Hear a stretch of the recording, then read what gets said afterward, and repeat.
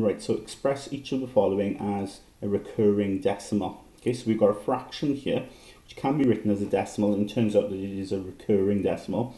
Now to do that, we've just got to appreciate fraction just means divide, yeah? So we're doing 1 divided by 9, and we can use the bus stop method to do that, yeah? So, because we're dividing by 9, we put 9 on the outside of the bus stop, and then with our bus stop, let's make it quite a lot long, okay? And I'm gonna, because I'm doing 1 divided by 9, I'm gonna put 1 here, yeah? Now, I can write 1 as 1.000 and so on, okay? I can keep going like that forever. There's nothing wrong with that, because that's what 1 is, isn't it? 1 is 1.000 and so on.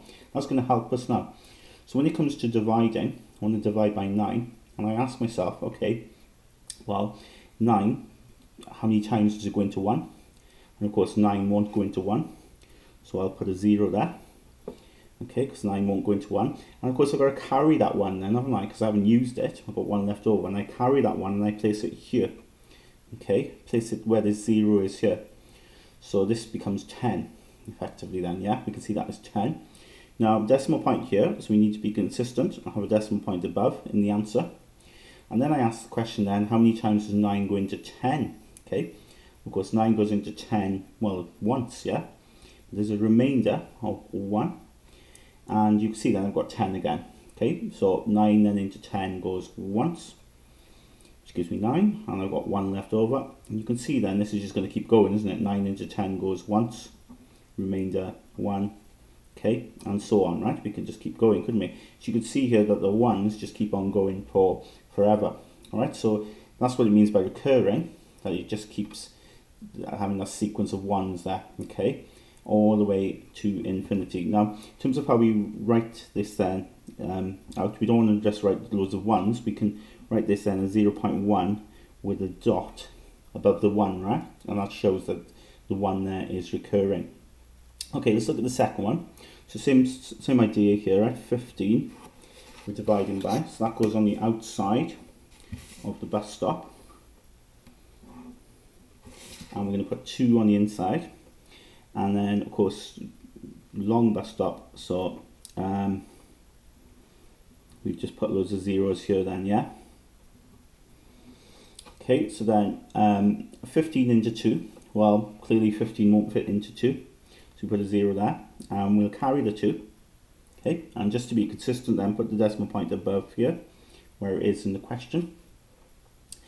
And then 15 into 20, well we know 15 goes into 20 only once, gives me 15, and from 20 there's 5 left over, so I'm going to write 5 here. So we're a different number now, okay, it's not like we had before, right? There's something different happening. So we've got 50 here.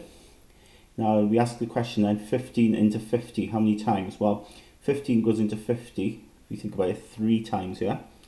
3 lots of 15 gives 45, so there's 5 left over, so we put the 5 there. Yeah, you can see what's happening now, yeah, what's going to happen because we do the same thing again. 15 into 50 goes 3 times, which is 45, and 45 from 50, 5 left over. And it just keeps going like that then, yeah, 3 times, 5 left over, and so on.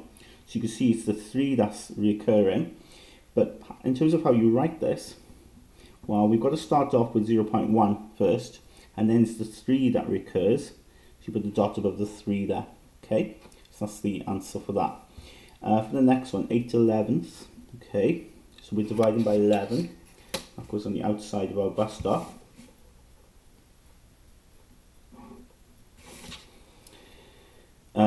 So we've got 8 then, yeah, dividing, so let's write 8.000 and so on. Nice spacing between the zeros, so you can write what's being carried over. Decimal point up here. 11 then, well it doesn't go into 8, so we're going to put a 0 there, I'm going to carry that 8.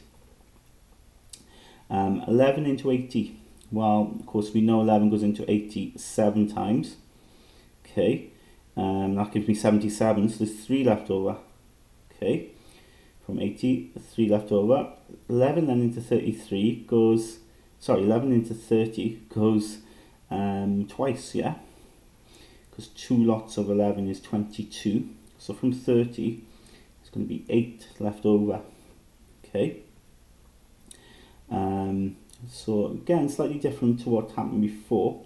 So we've got 80, so 11 then into 80, well we know, because we saw that earlier, goes into it 7 times, which is 77, so from 80 there's 3 left over. 30, 11 then into 30 goes twice, because we saw it there, and that's of course 22, so we've got then 8 left over again. So can you see now there's sort of a repeating sequence here.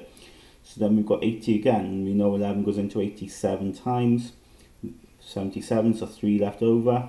11 then into 30 goes twice, 8 left over, and so on, right? So what you can see here is we've got a sequence of 72, 72, 72, 72, and so on.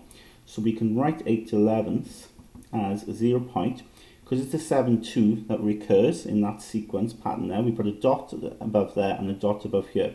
So a dot where we start and a dot where we end. Okay, so this one then is interesting to finish off.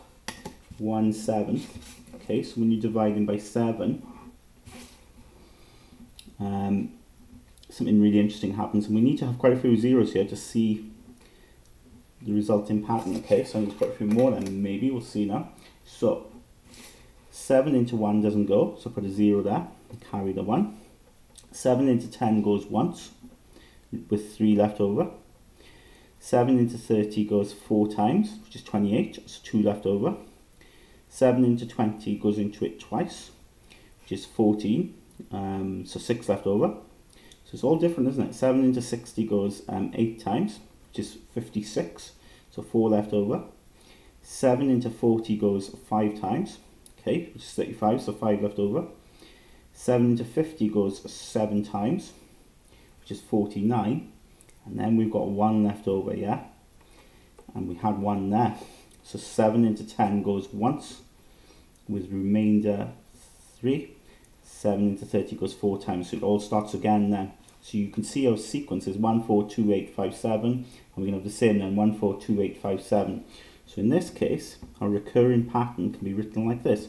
So it's 1, 4, 2, 8, 5, 7 that repeats, recurs. So we can put a dot where the sequence begins and a dot where the sequence ends. Okay, so at most we're only going to have 2 dots.